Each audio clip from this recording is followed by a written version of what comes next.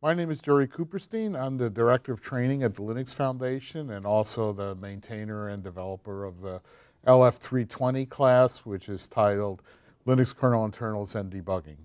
And today I'm going to give you a brief introduction into the use of kernel modules. So let's get started. The Linux kernel often uses modules, which are code which can be loaded on demand and unloaded when not needed anymore.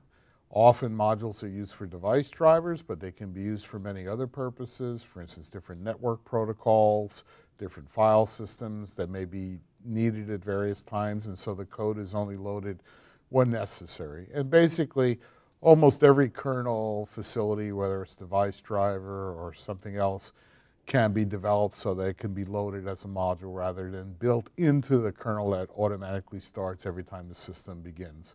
So let's take a look at how modules are written and how they're used in Linux. So here's a very trivial example of a kernel module. We have the code here.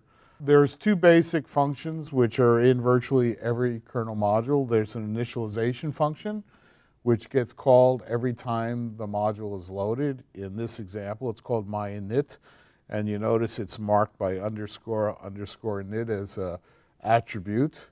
And then there's an exit function, which in this case is called myExit, which is right here, which is marked with the attribute __ exit that gets called every time you unload the module.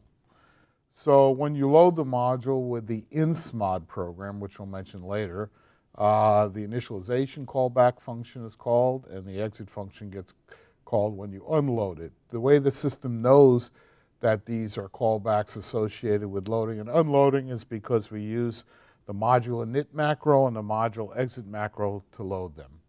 So this is a totally complete module. All it does is say hello when it's loaded and say goodbye when it's unloaded.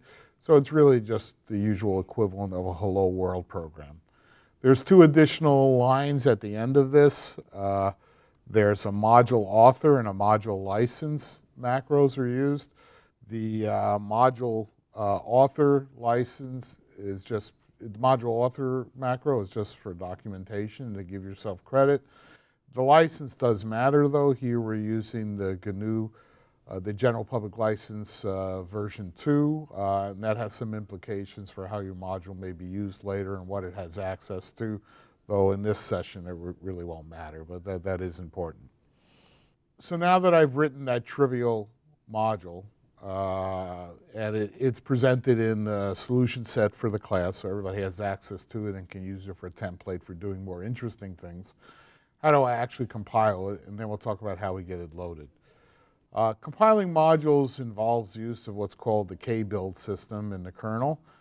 It's a very somewhat idiosyncratic but easy to use set of scripts, et cetera, that are used to compile kernel code, and modules in particular. For normal software packages, you're usually just told what headers you need, what libraries you have to hook up to, given advice about optimization options and flags, and then you go ahead and compile. You can't really compile the Linux kernel that way. It's become very important to compile in a way that respects the way the kernel is configured, uses the same options that were used when the kernel itself was compiled, et cetera. And in this section, we talk in detail about how to do this. And to save time, I won't go through the details here, but we give you pretty precise prescriptions for how to do that. It's really not that hard. Basically, you kind of jump into the kernel, do your compile, kernel source tree, do your compile, and then get out to do that.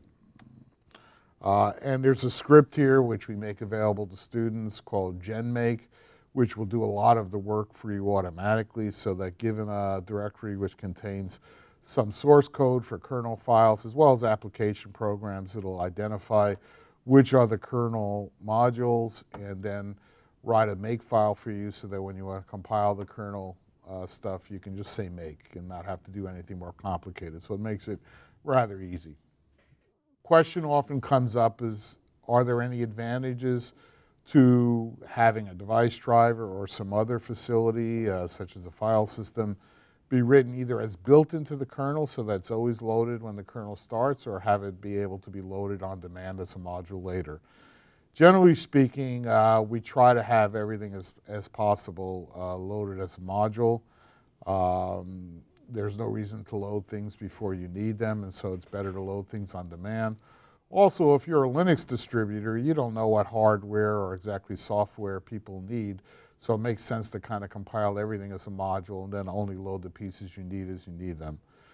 There are no real disadvantages to having something loaded as a module rather than built in, so for the most part, we usually do things that way.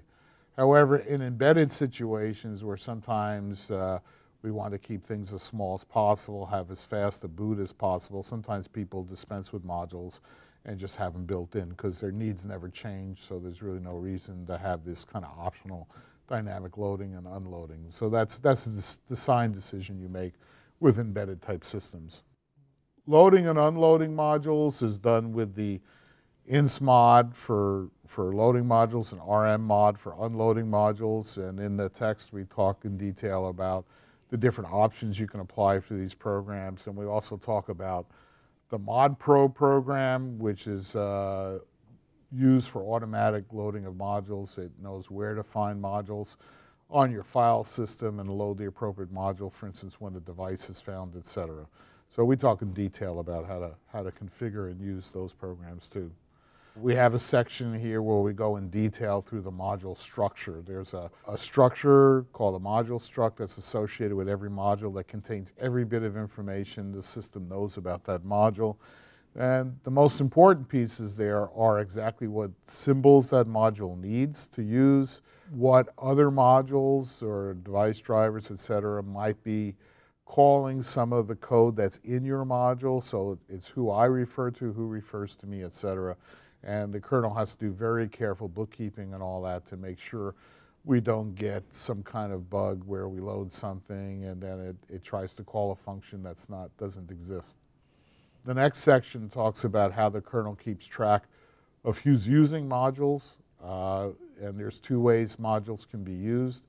They can be used by various applications or processes on the system, and they can be used by other modules or device drivers, etc., that may be loaded after this module is loaded. It's very important to keep that count accurate because you cannot unload a module which is being used by somebody else. That's sure to crash your system. So we talk about how to keep track of that. In the early days when I first began working with Linux, somebody writing a module had to take care of incrementing and decrementing usage counts manually, which is an error-prone process. Nowadays, most of this is done automatically by the system, and we talk about how to set up your module so that this automatic reference counting can take place. And we also talk about the cases where we don't keep track of this for various reasons, such as in network drivers, and why that makes sense to not have to try to maintain an accurate count of users. The next section has to do with module licensing, whether you use an open source license, a proprietary license, etc., and what the technical implications are. We don't want to get into the legal aspects. Our instructors are not lawyers, and they don't want to give legal advice, and most companies have a lot of people working on this. So in this class, we concentrate on the technical aspects, what the advantages and disadvantages are of having various licenses. We also show you how to figure out what license various modules have on the system, etc., in real time if you don't know that in advance. In the last section I want to discuss on modules is about exporting symbols.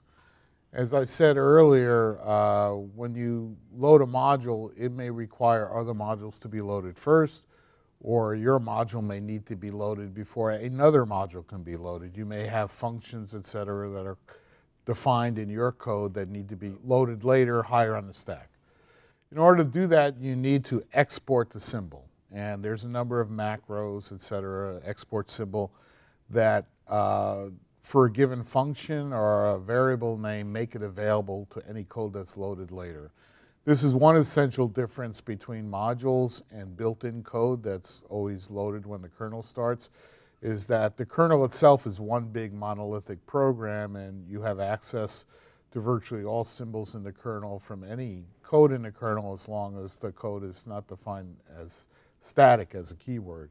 But modules have a more restricted API. They can only directly access functions and variables which have been exported. So in this section, we talk about how to export various symbols, how to restrict the use of exported symbols, and some other variations such as export symbol for multiple CPUs, etc. We discuss all that here.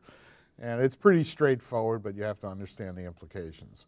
In the next section, which is optional, we won't discuss here, we talk about how modules can resolve the symbols and find the hexadecimal addresses, etc. And that's kind of a technical detail. And then finally, we have a number of different laboratory exercises that we do in class. All our sessions, almost all the sessions, have multiple exercises. Many of them are C programs that need to be written, both a kernel module perhaps and a testing program in user space. And there's generally too many to do in real time in class, but the idea is you pick the ones that interest you the most, try to write them from scratch. Other ones you simply test the solutions and maybe make some enhancements to them. In this lab, the first one is to write a module that iterates over every process in the system and prints out various information about it. This is essentially a variation of the PS command, so you're writing one that can be run as a kernel module. The second lab is one that is a module you write which extracts certain information about your system, such as what CPU it's on, what version of the operating system, etc. And the third one plays around with modules and exporting symbols. You write modules that export symbols, and then you load other modules which try to get reference to them. And those are the three labs that are done in this session. I'd like to thank you for watching this brief excerpt from our LF320 Kernel Internals and Debugging class. We encourage you to go to our website and find out more details and look at the detailed outline for this class. And we hope that you'll partake of training with the Linux Foundation soon. Thank you.